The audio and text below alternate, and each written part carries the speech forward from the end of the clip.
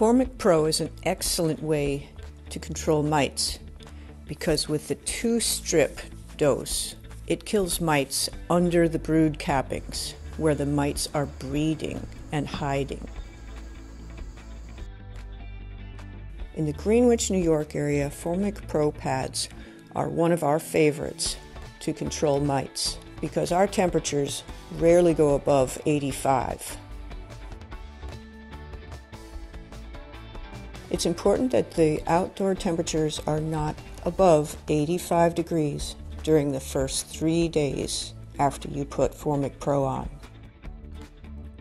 We use Formic Pro twice per season, usually 7 to 8 weeks between treatments. Wear gloves when applying formic acid to protect your hands, and do not breathe in the formic acid fumes. This is our second Formic Pro treatment, and it's coming about 8 weeks after our first one finished. We have to pull out these old pads right now. It's fine to leave them in, but they are an obstruction that the bees will try and nibble away, so it's helpful to take them out. Discard them with your trash.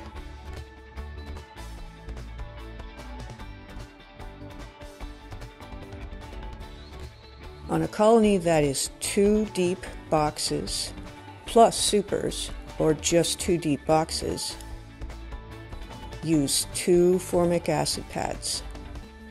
Place them like this. You must leave the thin paper wrapping on each pad.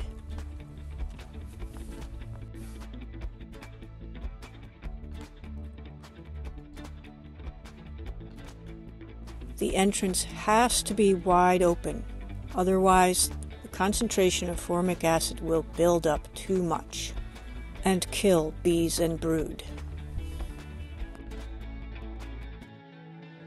If you use screen bottom boards, it's fine to take the tray out and leave the entrance wide open.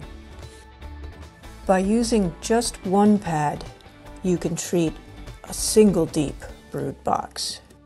Keep the pad on for 10 days, and then take it off and put on a new Formic Pro pad for another 10 days.